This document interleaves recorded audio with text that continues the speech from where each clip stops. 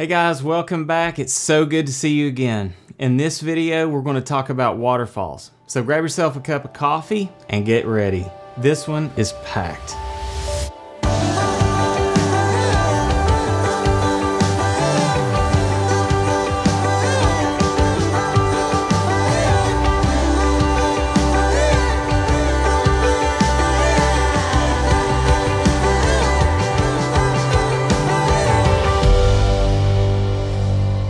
Who doesn't love waterfalls?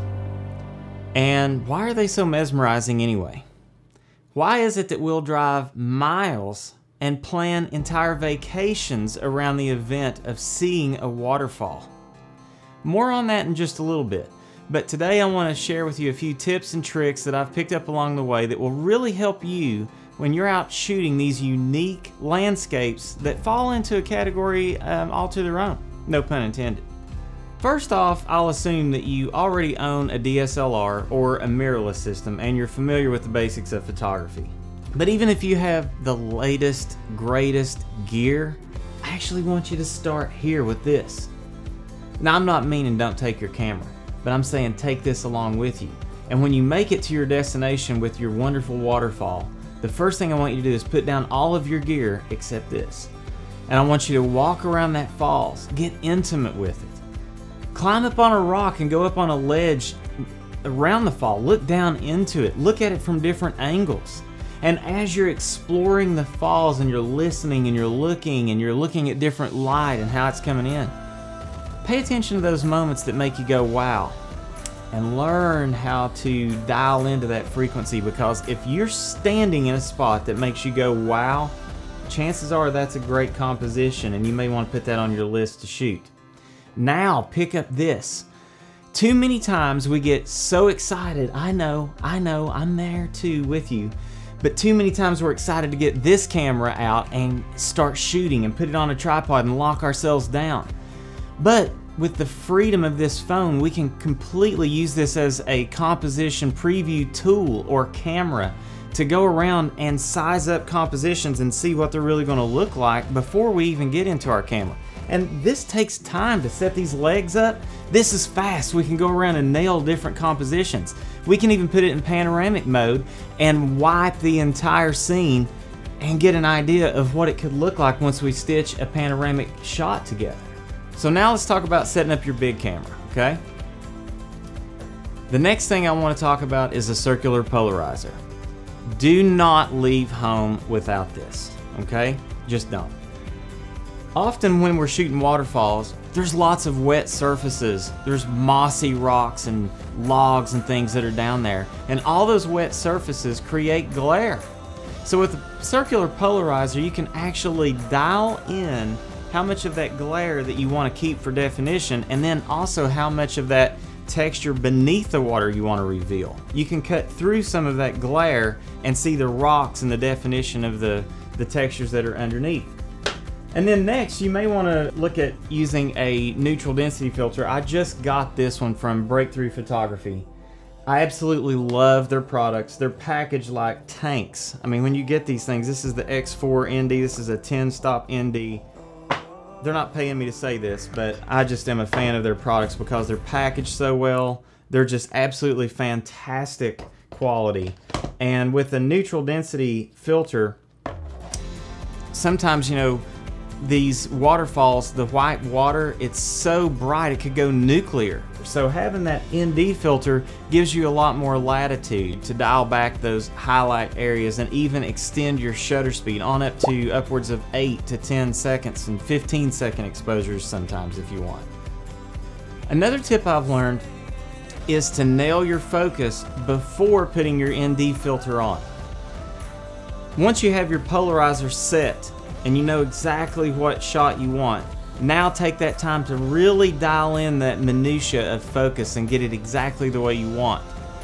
Because if you put the ND filter on, especially with these mirrorless cameras, you know, you're going to have to crank the ISO up just to be able to get a preview, and then you're trying to focus through all the little dancing noise and stuff that can be going on, especially in the shadows. So what I like to do is set the camera up, find my composition, put that polarizer on there, nail my focus, then put the ND filter on and start working through my shutter, okay? So then that brings up another point, is you gotta have a really awesome tripod. And Hudson Henry turned me on to Robus as a brand. I'd never even heard of that until I heard it on one of his videos. But I got the Robus 8880, and this thing is absolutely a beast. It goes up to like 81 inches tall, but it's only 6.5 pounds. I know that might be a little bit heavier than some of those travel tripods, but if it feels a little bit too heavy for you, just quit whining and go to the gym. Because if you're in a waterfall with 8 inches of rushing water going over you, you're really going to be glad when you're there that you pack that extra weight around, because you've got to have stability with your camera. And if that water's going against the legs of your tripod, it can introduce a little bit of shake and vibration. You got to be really, really selective with where you put your tripod also, because you don't want the tripod to be slowly slipping on a slick surface and then suddenly fall as you're taking a shot. Just be super, super careful when you're shooting around waterfalls, because I don't have to tell you that it can get a little sketchy. And lastly, my biggest piece of advice today on shooting waterfalls is to give yourself permission to shoot multiple exposures in order to collect all the ingredients you need for your final composition. You heard me right. I said you can do that. I'm giving you permission. Okay? Maybe your waterfall scene's kind of complex, where you've got a rock in the foreground. It's super close to the camera. You may want to shoot 3 exposures. Go ahead and get your waterfall and your background. Then shoot another one where you're focused about 1/3 of the way into the scene, and then take another shot with your rock in the foreground in focus, and then in post you can layer those together and make the whole shot look and appear as sharp focus. Another thing you may want to do is take multiple shutter speeds so that you can experiment with getting that silky water look, and then in post-production be able to layer and adjust how much texture you actually have in the water. Sometimes I've dragged the shutter out too long and it just goes into the silk of no return. You know, it's like a 15-second exposure, and we're getting into that. Almost looks like fog because it's just so smooth. There's no texture left. And it's just a personal taste thing. Play with your shutter. Give yourself multiple exposures and ingredients so that when you're back in the edit suite, you'll have everything you need for that wonderful composition you're after. Now, earlier this year, I got to visit Price's Falls near Davis, Oklahoma, but we had had tons of rain.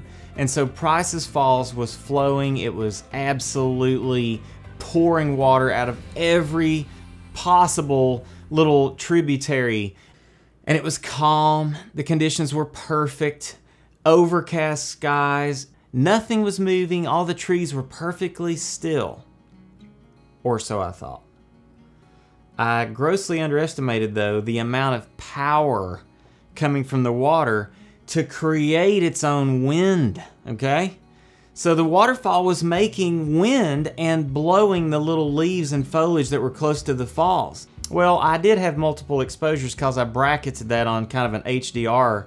So I did have a few shots and I was able to salvage it in Photoshop. But I went back on a mission because I got this little idea of what if I did my panorama with my slow shutter speed and got that silky water that I wanted, you know, had the polarizer dialed in and everything.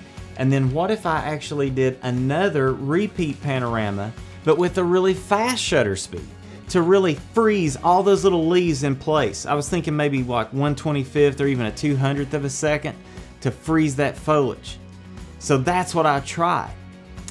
And this is yet one more way that you can utilize multiple exposures to really get the effect that you're looking for. So here's how that would work. Right here, I actually have my Falls Creek waterfall shot. Okay, and you can see over here on my layers that I actually have a duplicate of one that I had already done some work on. This is simply another duplicate of this layer. And what I'm going to do is make a layer mask on top of that, and it reveals this. And I just used auto align layers to make sure that these two layers were stacked up perfectly on top of each other. So then if you kind of zoom in here, I'll show you kind of how this works. Right here, These are the leaves that I'm talking about. See the power of that waterfall to kind of move these leaves? I mean, look at that. These are just blowing, not because of any wind outside, it's just because of the wind from the waterfall. So I'm going to grab a brush, I'm going to increase the size, and I'm going to decrease the hardness somewhere right in there. I'm going to make sure that my opacity is at 100. And then what I can do is go over and mask out the blurred shot, and what I'm doing is just simply revealing that other shot that's beneath. See, I'm almost kind of like painting in the sharp leaves that were taken with a different exposure. And sure, there's a little more grain in there. If you wanted to go and like pixel peep on those, you could see that they're a little more grainy, but we're not going to get all bent out of shape about that, okay? The thing is, with this effect, you can make those leaves a little more crispy. You can find areas that are blurry, and you're almost just like painting in the blurred areas so that they're not blurry anymore. Now, another thing that I like to do while we're on this layer mask, remember this shot underneath was taken at a different shutter speed, and so there's a little more texture in the water. Now that's not a good quality shot because I had to crank the ISO and get the shutter into that 1/25th or 200th of a second realm. But if we wanted to introduce a little bit more texture, what I may do is increase my brush size just a little bit, and I'll go up here to opacity and I'll take it down to maybe like 28 or 30, and then you can sort of start painting over top of those real silky areas. Like look at this area. There's almost no definition in this area, and I can kind of paint back in the scene. And if you go too much, like say you reveal too much, you can just go back to white as your color and non-destructively put it back. I love using layer masks because instead of using an eraser tool, if you go too far, you can always dial it back and bring back the part that you had sort of quote-unquote erased, you know? So really your final composition is only limited by your imagination and how many layers you bring into Photoshop with all those ingredients. So play around with that and have some fun with it. Now let's talk about the adventure side of shooting waterfalls. Recently I had a chance to go to my hometown of Paintsville, Kentucky. Wow, would you look at this? I'm at my parents' house in Kentucky and it's pouring right now. There's literally hailstones coming down, and we just had this gust of wind that was crazy. I started to shoot this a few minutes ago, but unfortunately I brought the camera out and immediately the lens fogged up. See what I mean? It's almost like someone came up and went on the lens. You can't see anything, which right now may be okay. That may be a good thing. But you gotta let your lenses acclimate and not leave them in an air-conditioned ice box of a house in eastern Kentucky when it's damp and wet and humid like it is today. Your lenses are gonna fog up, and then you're gonna be waiting and missing great shots because your lens is like, I gotta sit here and defog for like 30 minutes. Not good. So I'm really excited right now that this happened, because when you get a downpour on this scale in eastern Kentucky, what happens? What do you get? You get amazing little waterfalls. And there's one waterfall in particular that I really want to check out. It's called Little Mud Lick Falls. So this is Little Mud Lick Creek, and this is barely off of the road, parked right up the hill, and already this is a photographer's paradise down here. The way the rain came through and made this mist down, look at this. A few minutes ago there was shafts of sunlight coming down. I tried to get a shot of it, but I was so excited to start this vlog that I just threw the camera on the tripod and started recording. But I'm gonna take my chances on moving down the stream. I may go ahead and shoot a couple of shots here, but I'm gonna take my chances on going down the stream to really try to get this waterfall, and hopefully we'll get some of that same light with the mist and the shafts of sunlight coming through. So let's just see what happens. But isn't this place absolutely epic?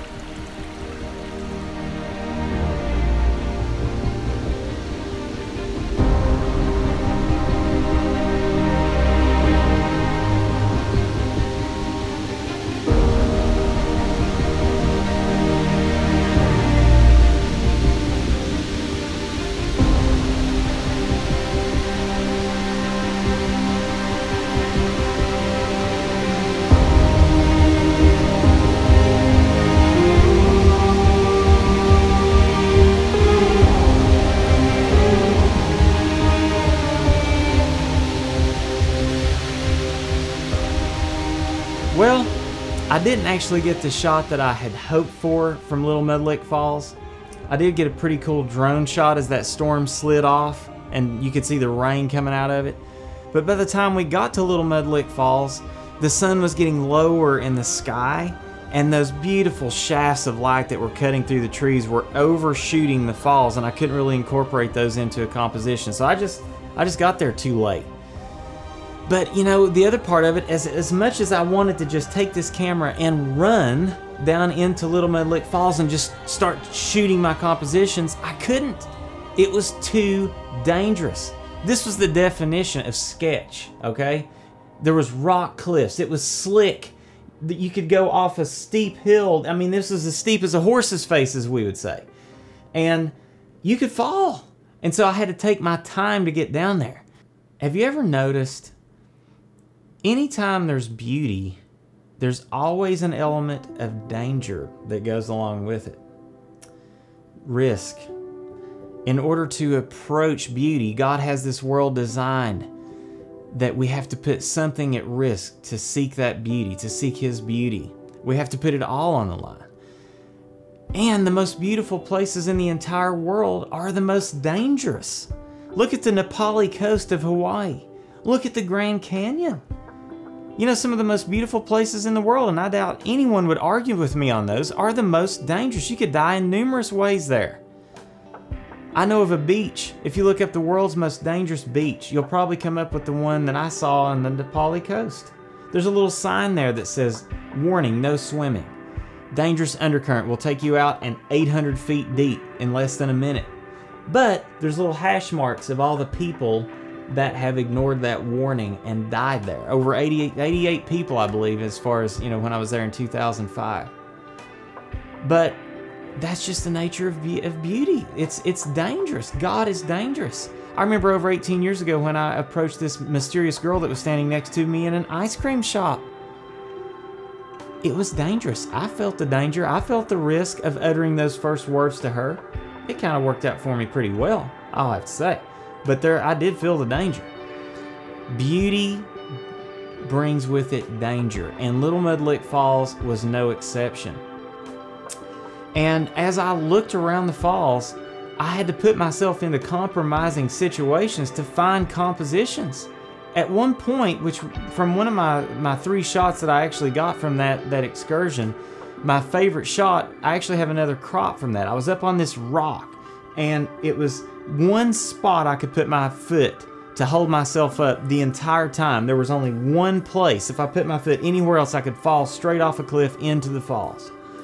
And I got this composition, and I was trying to frame it. There was a tree that had some fungus growing on it that was colorful, and it looked pretty cool. And I thought about using it to kind of frame up the falls. But really what ended up happening was that Little Mud Lick Falls was kind of like Cinderella. Well, this was the evil stepsister, this tree. And it was like the stepsister coming into the frame doing an Irish clogging dance in the corner. It was like stealing all of the attention away from the falls. But that's also part of our adventure as landscape photographers. We have to kind of chase those compositions. We may have to go back to that location. We may have to go back in another season. We may even have to come back numerous years, year after year, to get those conditions right. And I missed the best light that I saw all week on Little Mud Lick Falls because I got there too late. And I did not see those conditions again the entire time I was there.